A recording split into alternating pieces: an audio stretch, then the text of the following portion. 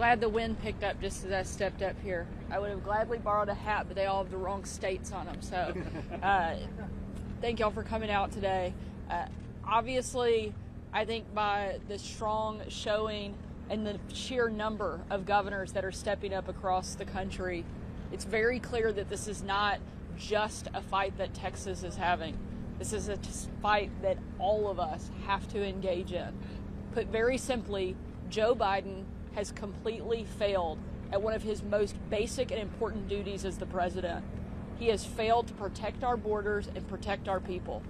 Not only has he failed at his job, but he's been dishonest about it. He's trying to pass off the idea that somehow he has no ability to do anything to fix it. And Congress has to step up. When every single person knows he could make changes and steps right now, today, to help secure our border and protect our country. Yet he simply refuses to do so. And because of his failures, Governor Abbott is having to step up. Governors from across the country are having to step up and do the job of the federal government because they simply won't. I'm proud of the fact that we have strong leaders like those that are standing next to and behind me. Because of them, our country will be safer, our people will be better protected.